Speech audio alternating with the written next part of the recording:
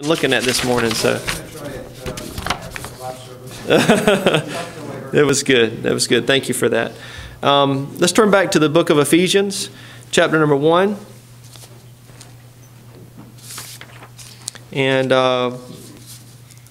we've been going through here. We'll reread our text briefly to establish in our minds again our topic from this morning, the three requests that Paul had specifically for the church there in Ephesus.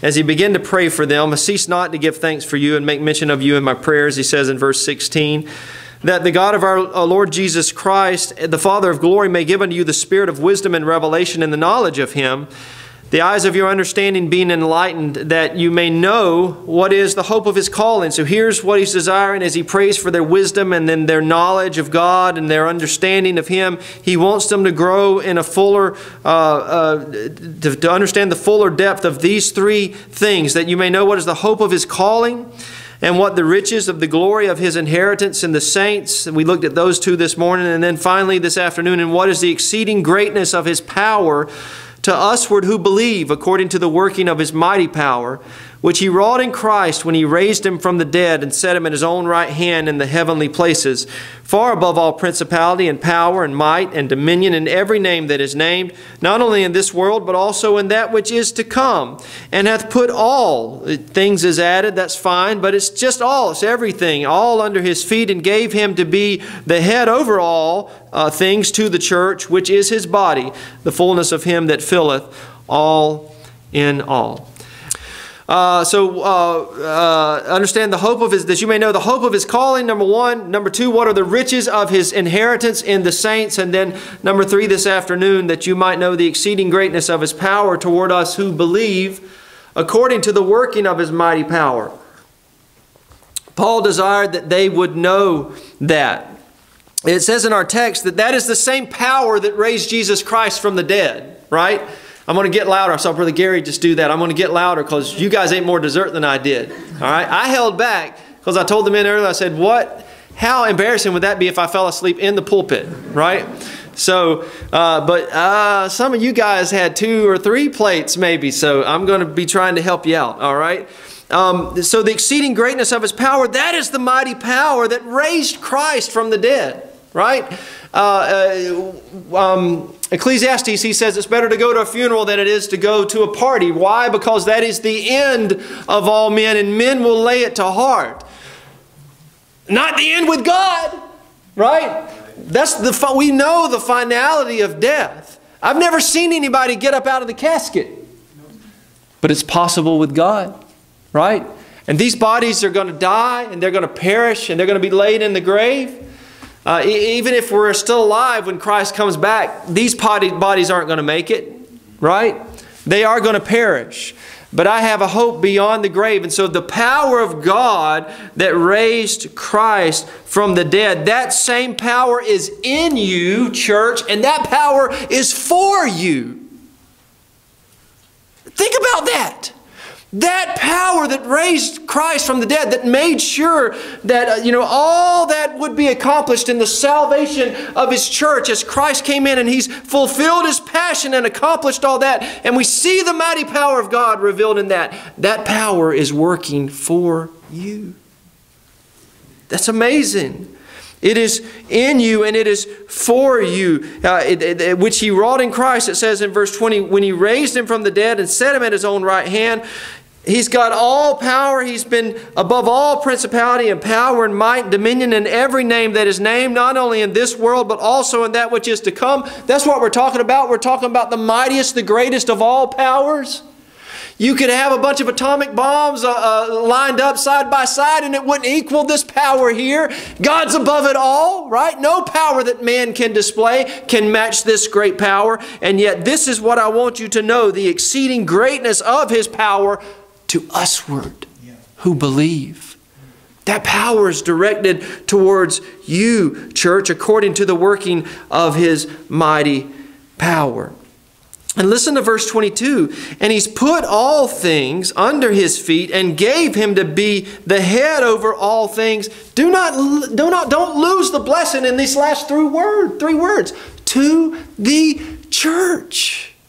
That's what Paul says I want you to know. I want you to understand that the power of God is for you. It is directed to you. God is going to accomplish these things in your life. And this great, this place of exaltation that Jesus Christ has been given, with everything being put under the church, He's the head over all things to the church, he says in verse 22. And look how fully you have been connected to Him in verse 23. You are church, which is His body, the fullness of Him that filleth all in all. You know, it's a cheesy statement because we've heard it so many times from that movie. I've never seen the movie. I think it was Jerry Maguire, but where he makes the comment I think it's to a woman, you complete me. But that's exactly what you do, church. According to God, right? You are the fullness of His body, which is His body, the fullness of Him that filleth all in all. God says, I wouldn't be complete without you. I have connected you to me. The picture of Christ and His church is one of the head and the body. And if you lose either part of that, you're not really dealing with an individual anymore, right? Both parts die. If it's, I'm glad y'all aren't sitting on the front row, because this is the splash zone right here, all right? But both parts would die if it was separated from one another. We've got vital organs in both parts of the body there. God said, I would have to die for you to be disconnected from me, church. That's how much I've attached myself to you, that I've joined myself unto you. That oneness that Christ is praying for with us and one with Him in John 17. That's what God is accomplishing in His church. Nothing is outside of His dominion and power. We are fully connected to Him. Verse 23 says, these things are in you. These things are for you. And so as we know, again, Romans 8, like I said, is a great companion text to this text here. Romans 8 asks the question, if God is for us, who can be against us? What's got you so worried and anxious, right? What's got me so downcast? Why would I be struggling? Why would I be in despair if this God is for us? I don't care what it is. It doesn't matter what it is. Who, what can be against us if God is for us? We're living at a time in this nation which really, for the first time in this nation, it looks like things are, the laws are starting to change and are starting to, we're reaching that point to where it's like, I could in the very near future be thrown in jail for saying the truth of God's Word. I mean, that's where we are in this nation now. And yet, if God is for us, who can be against us?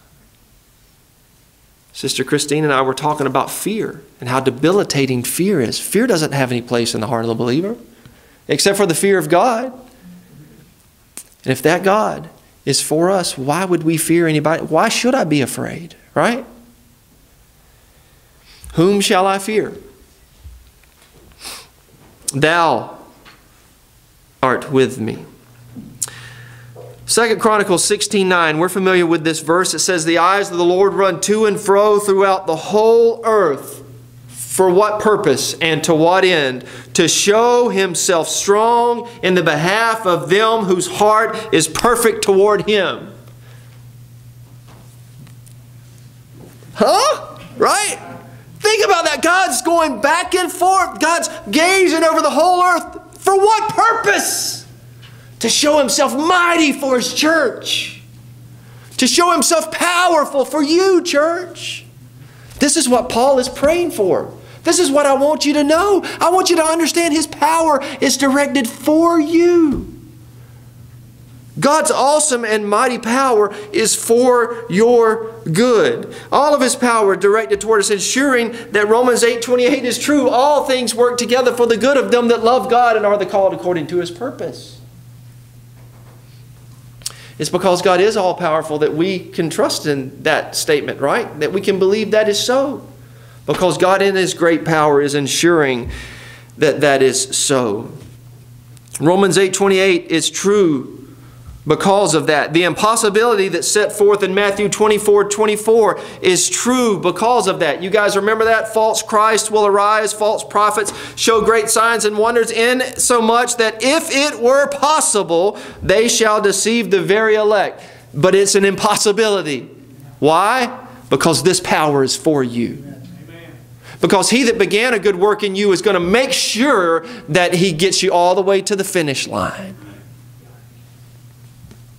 That's the power that I want you to know Paul prays. That's what I want you to understand the depths of. The things impossible with men are possible with God, and He is ready. His eyes are going to and fro in the earth, looking at every moment for that opportunity. Not even just that opportunity, because God's not looking for opportunity. He's directing all these things. He's ready at every moment to manifest His great power to bring to pass every promise that He's made to His precious bride. All the promises of God in Jesus Christ for you, church, are yea and amen. You get it, right? There's no second-class citizens. He's going to labor about that later in Ephesians 2. We won't look at that. But, between the Jews and the Greeks, the Jews and the Gentiles, you get it. You're all sons. If you get in through Jesus Christ, you get it all. The inheritance is all. There's no second-class citizens, as Brother Gene says all the time. The promises of God belong to His people, belong to His church. And in His mighty power, He is seeing that all of those things will come to pass. We are the apple of His eye. We are never left nor forsaken.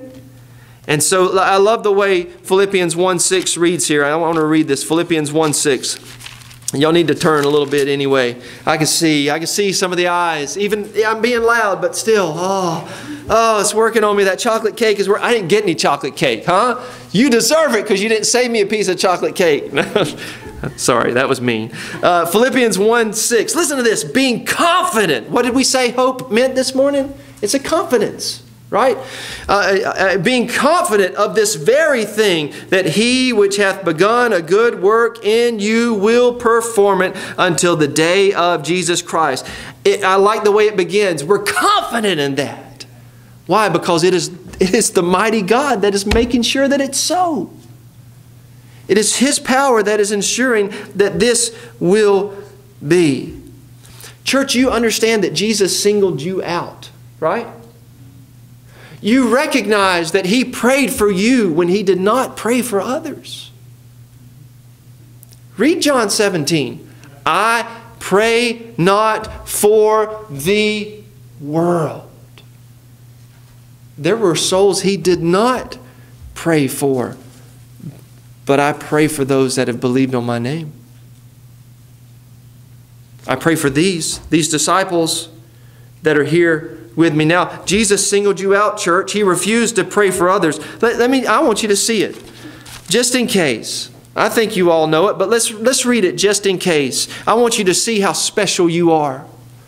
I want you to see the power of God working for you. I pray for them, verse number 9. Who are we talking about? Those that they have believed that Thou didst send me. I pray for them, verse 9. I pray not for the world, but for them which Thou hast given me, for they are Thine. And I always like to read verse 20 whenever I read verse 9, because I want you to understand, church, that includes you right here in 2017.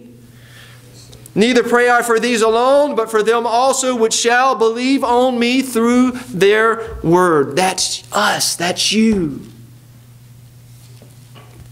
That's God interceding on your behalf. Like He did for Peter when He says, Peter, Satan's desired to have you that he may sift you like wheat. But what? I've prayed for you. And not if you are converted, but when you are converted, Peter. Because I prayed for you, right? Then strengthen your brethren. He didn't say if, maybe. When you are. Because I interceded for you. Because I went to the Father on your behalf. And you know what? He's pleased with me. I'm His beloved Son in whom He is well pleased. He never said He did that for Judas. All He said concerning Judas is, I chose 12 of you and one of them is a devil. One of you is a devil. He interceded on Peter's behalf. He has prayed for you, church. I prayed for thee. What did Nebuchadnezzar say about this great God? Nebuchadnezzar, Daniel 4 in verse 35. Daniel 4:35. You remember Nebuchadnezzar having to have his sense taken from him? God in His mercy did that. Could have put him down and left him in that state. But God in His mercy put him there and brought him back. After Nebuchadnezzar had looked at his kingdom and said, look at this great kingdom I have built. And God taught him a lesson. I bet you he never said that again. When his senses come to him, he understood what a fool he had been. I lifted up my eyes at the end of those days, verse 34. Lifted up mine eyes unto heaven, and mine understanding returned unto me, and I blessed the Most High, and praised and honored Him that liveth forever, whose dominion is an everlasting dominion, and His kingdom is from generation to generation, and all the inhabitants of the earth are reputed as nothing. Man got together at Babel, said we're going to build this great tower, and we're going to make a name for ourselves, and God said, that's what you think. Doesn't matter how many we get together, right? It doesn't matter how great the force is against God.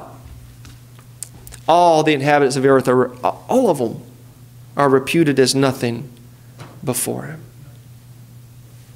We've seen that in our Esther study as we've gone through that on Sunday morning. It didn't matter that the man that was basically running the kingdom for the king was against the Jews and determined to kill them all on this one day. He's not greater than God. All the inhabitants of the earth are reputed as nothing, and He doeth according to His will in the army of heaven and among the inhabitants of the earth, and none can stay His hand or say unto Him, what doest thou? This is God, the exceeding greatness of His power. And Paul says, I want you to know that it is toward us who believe. That power is directed towards you.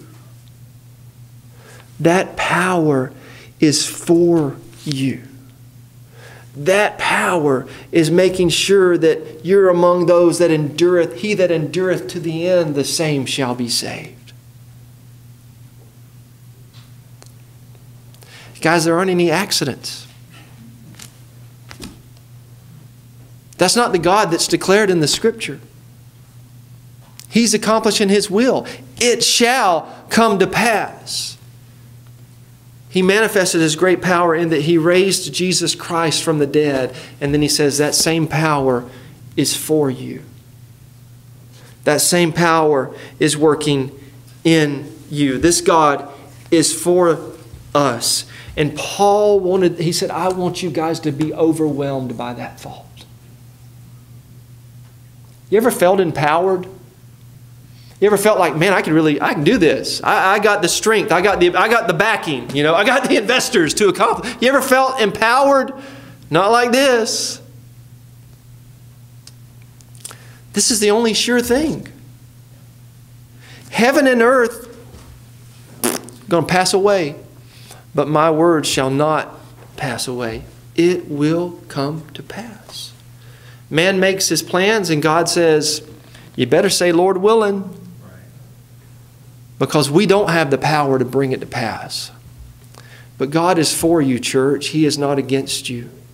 And He is ensuring that everything is, those things that we talked about this morning, the hope of His calling, the resurrection that we're looking forward to, the eternal inheritance that above all includes Himself that we're looking forward to, God's great and mighty power is ensuring that that will come to pass. Paul said, I want you to be overwhelmed in this. My desire is that you would be full of wisdom and understanding concerning this. He prayed earnestly that they would embrace it and understand it and know it. And that's what I want you to know, church.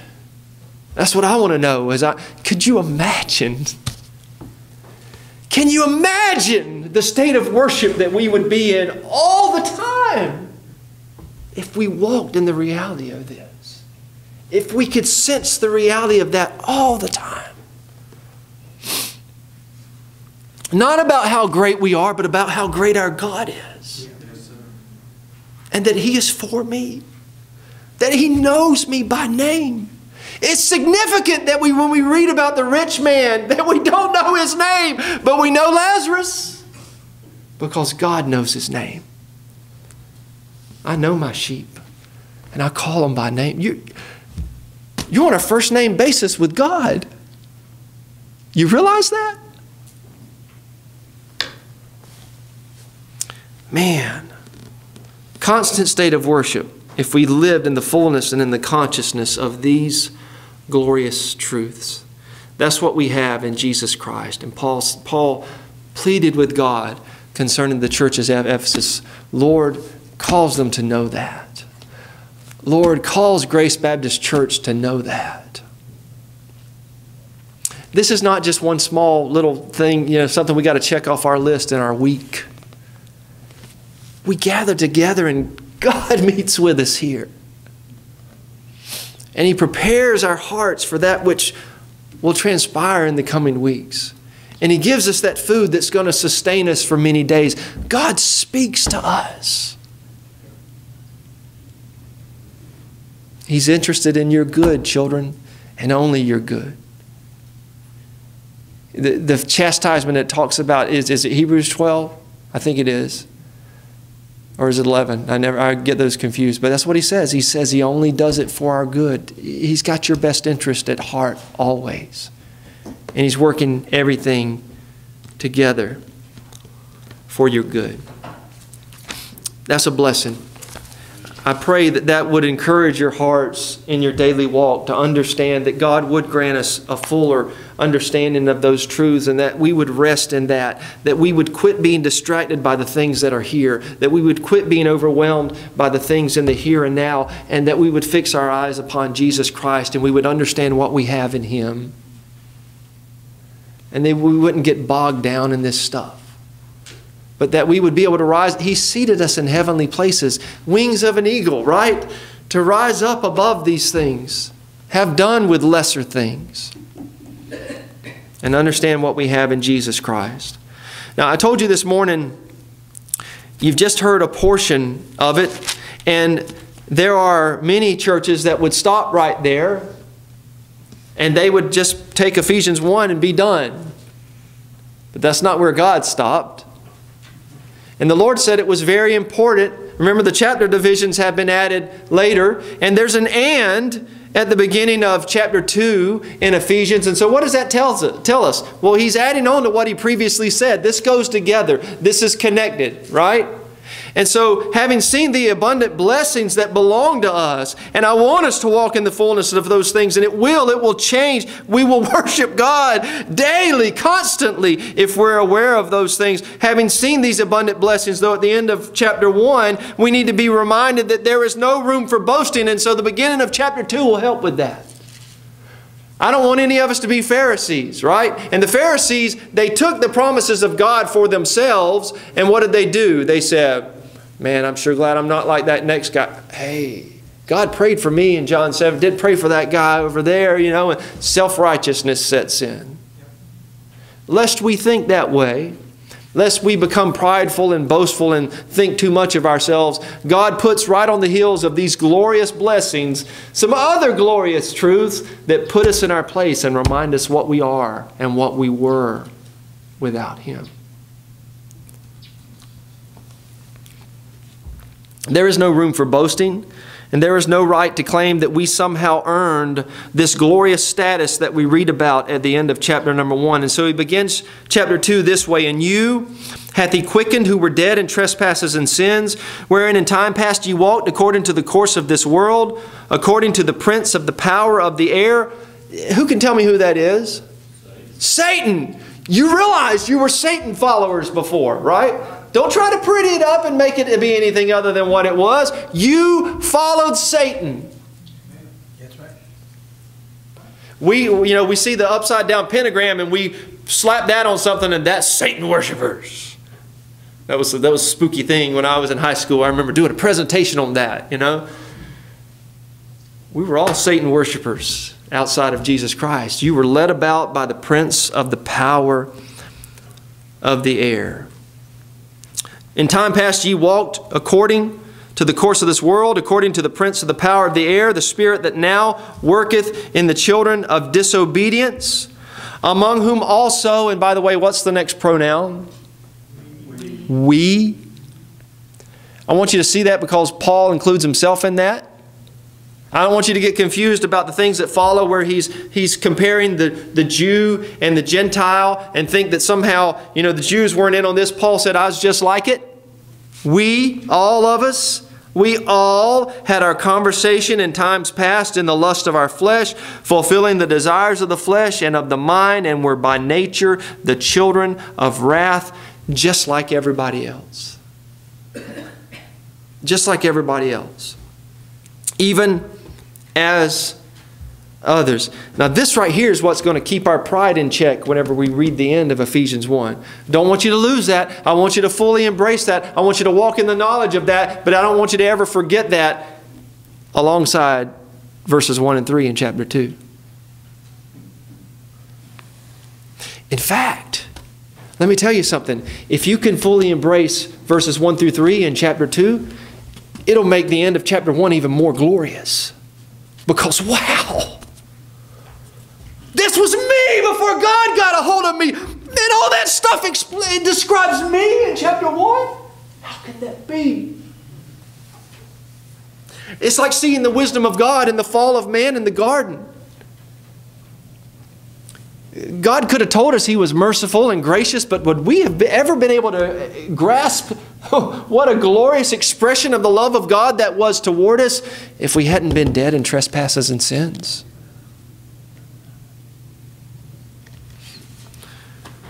So to have the hope of His calling, to have this eternal inheritance, to understand that God's power is for me for my good, those things are even greater reason for rejoicing when I recognize that I was following Satan before God got a hold of me.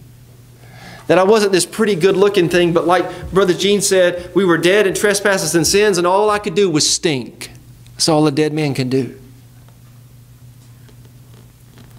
I could only stink in the nostrils of a holy God. If I'm righteous right now, I clearly wasn't when the Lord found me. If I have the righteousness of Jesus Christ imputed to me, I wasn't when the Lord found me. And I was no different than the worst criminal. None. Think about it. Get it in your head now. What is it that you think is so disgusting and so vile and so abominable? You were just as bad. I was just as bad. That's why Paul called himself the what of sinners? He said, I'm worst on my list.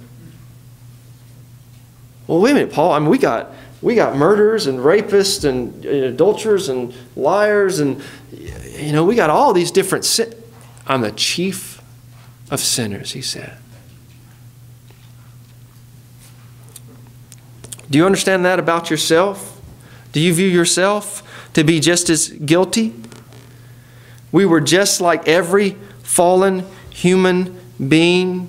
We read the phrase this morning, having no hope and without God in the world. And this problem that the Pharisees had with self-righteousness, they couldn't serve the souls of others. They made others twofold the child of hell. Instead of helping them with their burden, they looked down their noses. They couldn't associate with publicans and harlots and Samaritans and Gentiles. But if they'd understood and owned verses 1 through 3 of Ephesians chapter 2, they would have been able to serve absolutely anyone.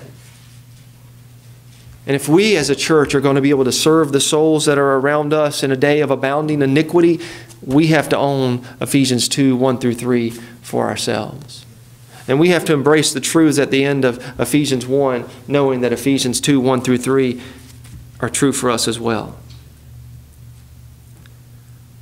Some people describe mankind as being basically good. All have sinned and come short of the glory of God. Nobody. Brother Gary, there is none good but God. If God's not in you, you don't have any goodness in you. We had a disobedient nature, it says. Did you see that word? I want to just consider that word just a little bit before we wrap up this afternoon. We were among whom also we all, Paul said this was me too, had our conversation in times past in the lust of our flesh. We weren't following God. We were following the lust of our flesh. We were fulfilling the desires of the flesh and of the mind. I was focused on me, not on God. And we were by nature the children of wrath, even as others. We had a disobedient nature that followed the lust of our sinful flesh and had no desire to obey a holy God. This is the boat that every lost man is in. This is the boat that we were in prior to salvation. Let me show you this word nature in Romans 1. Romans 1.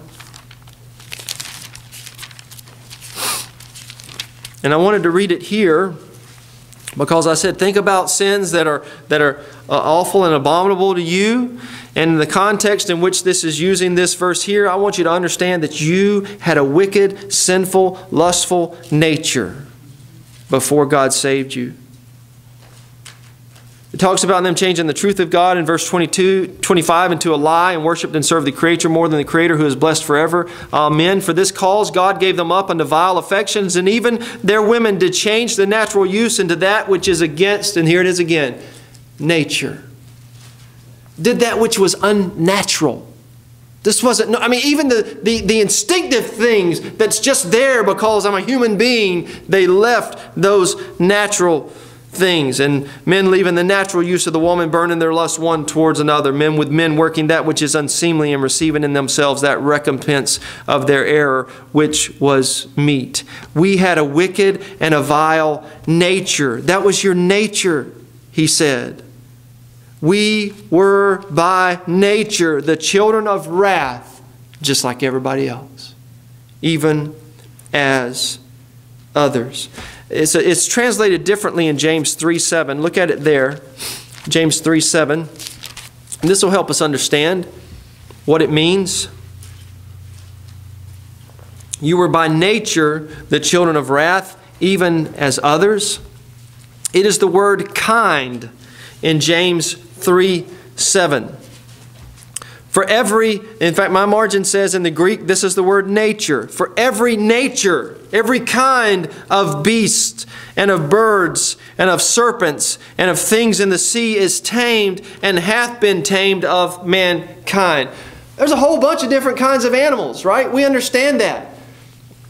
We understand that there's foxes and bears and squirrels and, or tree rats as we like to call them, or whatever else. There's all these different animals and they've all got their own nature, right? They're all different kinds.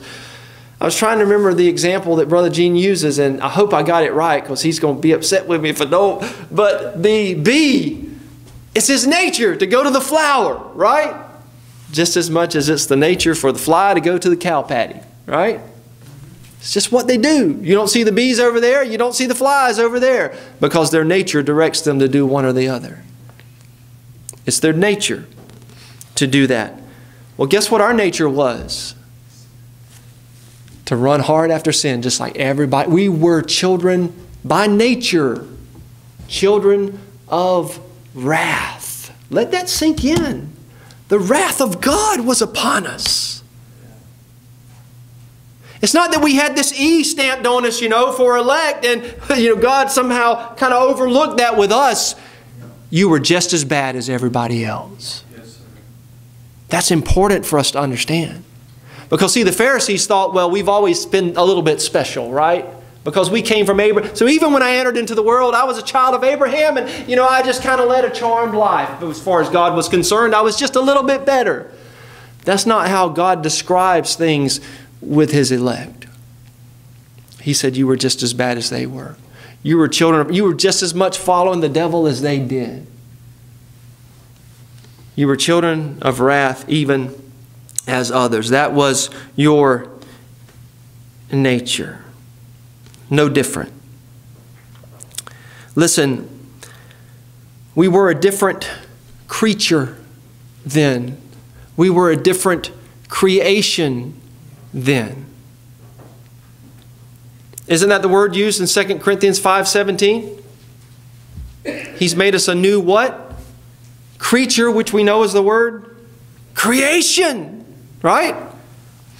You are a new creation in Christ. Old things are passed away because God, He didn't just clean you up, church, right? You didn't just need a good bath because you were a little muddy. You needed a new nature. You needed to be made a new creation. God had to totally remake you.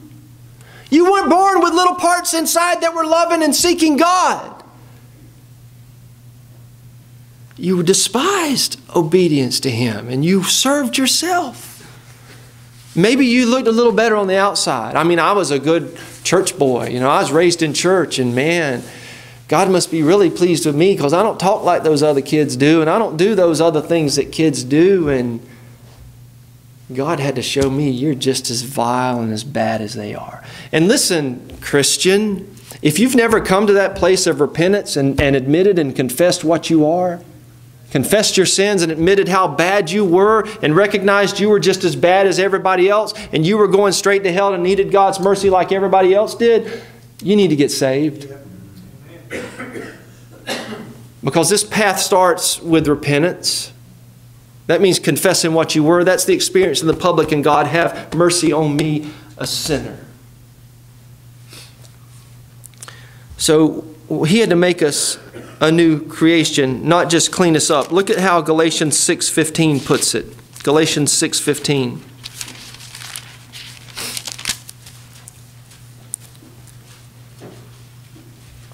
We are nearly done, so if you can resist that cake just a little bit longer, we're going to make it. We're going to make it. Bobby, will you pick me up if I go through the pews? I'm joking. I wouldn't do that to y'all. Galatians 6:15. For in Christ Jesus neither circumcision availeth anything nor uncircumcision, but what do you need? A new creation. You need to be made a whole new creature. You need a new nature. Just like God spoke the world into existence, you need Him to speak spiritual life in existence in you. You got to be born again. Because your first birth only leads to death. God's got to remake you.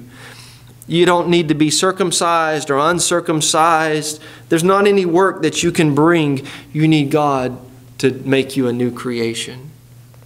We were by nature the children of wrath, even as others. Brother Gary read it this morning in Matthew 3:9. He said, you're boasting about being Abraham's seed? God could raise up from these stones children to Abraham. I mean, He made man from dust, right? God could take the stones and bring a whole another race forward if He wanted to. Moses, step back, let me destroy them, and you know what? I'll bring a whole mighty nation from you. I can do it if I want to. He spoke the world into existence in 6 days. I think He's able. And He can remake you. He can speak life into your soul. He can give you a new nature. You're running and striving and thinking, I can't do enough. You won't ever do enough. You need God to give you a new nature. You need to just give up and confess I can't do it and say, God, have mercy on me, a sinner. Give me a new heart that wants to. You need that. It's got to, Ephesians 2:8 and 9 have to happen first, and then the works in verse 10 will come as a result of that. By grace are you saved through faith. That not of ourselves, it is the gift of God. You can't attain that. That's what we were talking about this morning. All the money in the lottery won't purchase that for you. It's a gift of God. It's not of ourselves, lest any man should boast. But verse 10 says, then if He's done that, He's also ordained that you being His workmanship, He's also ordained that the good works flow out of that. And it'll come, but in that order. So there is no room for boasting. And let's go to Romans 11, and we'll kind of wrap up our thoughts here. Romans 11. Galatians 6:15 says you got to be made a new creation. You got to be made a new creature. And so what this will work in our hearts as we understand these glorious truths in Ephesians 1 and we walk in the fullness of these things, this will make sure that we never fall prey to what they're being warned against in Romans 11 here. Verse number 17 says, "And if some of the branches be broken off, and thou being a wild olive tree wert grafted in among them, and with them partakest of the root and the fatness of the olive tree, boast not against the branches." Don't you get proud about that. Don't you start boasting thinking that you're something. Don't forget Ephesians 1 through 3, where you came from. Boast not against the branches. If you're a boaster against the branches, guess what you're doing? You're bearing the root instead of the root bearing thee. And that's not how it works. The branches are supplied and flow from out of the root, not the other way around.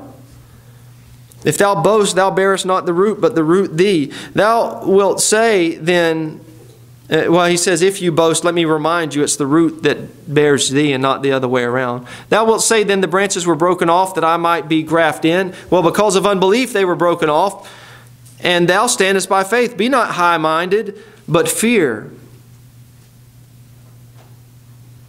For if God spared not the natural branches, take heed lest he also spare not thee. Behold, therefore, the goodness and severity of God on them which fell, severity, but toward thee goodness, if thou continue in his goodness, otherwise thou also shalt be cut off. And they also, if they abide not still in unbelief, shall be grafted in. For God is able to graft them in again. There's nothing too hard for God. There's nothing that he can't do. Nothing is too hard for thee, Jeremiah said. With men these things are impossible, but with God all things are possible. For if thou wert cut out of the olive tree which is wild by what? Nature. Didn't you have a different nature? And didn't God get you in on this thing? Can he do that for them? Man, do you see the hope that that gives us as we declare the gospel of Jesus Christ for every single soul that we encounter? I can't ever be like a Pharisee that looks at this one and says he can't get in. Everybody I look at is like, man, I was so bad. God got me in. He can get that person in too. You were wild by nature and were grafted contrary to nature into a good olive tree. How much more shall these which be the natural branches be grafted into their own olive tree? So there is no room for boasting. We were under the wrath of God, just like everyone outside of Jesus Christ. And I want to close with the two words in Ephesians 2. We'll just read all of verse 4, but I love those first two words. When you get and you hear how bad it is. I mean, you see the wisdom of God in this. It's like, man, this is a real downer, you know, after considering the end of Ephesians 1. And now you're going to tell us this in Ephesians 2, God? But it's not a downer when you understand this is what you were. And then Ephesians 4 says, but God. But God, who is rich in mercy for his great love wherewith he loved us. All this does for us is it causes us to understand the depth of God's love toward us. And it causes the Christian to rejoice even more and says, God, I didn't do anything to deserve this. There was nothing attractive in me when you looked at me. It was just grace alone. It was just God in his infinite mercy that saved my poor soul and made it so that all of those things, the hope of his calling, the riches of the glory of his inheritance in the saints, the exceeding greatness of his power to usward who believe, those things are mine because but God. But God did that. He loved the unlovable when, as the hymn says, he saved a wretch like me. He saved us by his grace. And so as it should be, our gracious God gets all the glory for our salvation, and we can minister to the souls that are around us, and it doesn't matter how bad they look. We know that God is able because God saved us, because he saved me when I had nothing to offer him, when I had nothing to bring to him. All I could present before him was my sin. In return, he gave me his righteousness, and so my heart's going to keep singing hallelujah. What a Savior.